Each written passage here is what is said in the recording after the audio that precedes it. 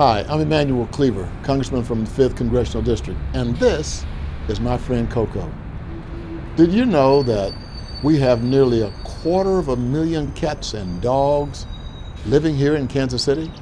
However, only about 23,000 or 9%, only 9% are currently licensed. Thousands of these pets, just like Coco, are lost each year. And many are never returned or reunited with their owners since they lack identification. Licensing your pet will ensure that if your pet is lost and found, it will be returned to you instead of taken to the shelter. Regardless of whether your pet has been altered or unaltered, 1-year pet license are just $10.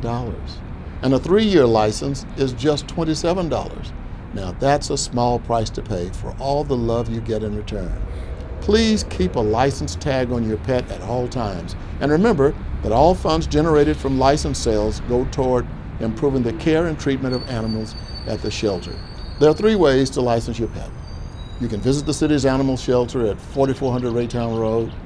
You can contact your vet, and he or she may be able to sell pet licenses to you directly. Or you can visit Pet Data online at www.petdata.com. For more information and a list of participating vets and other licensing-related questions, visit the Animal Health and Public Safety Division's webpage at www.kcmo.org/animal. For myself and for my friend Coco, this is Congressman Emanuel Cleaver. Thank you very much. Say thank you, Coco.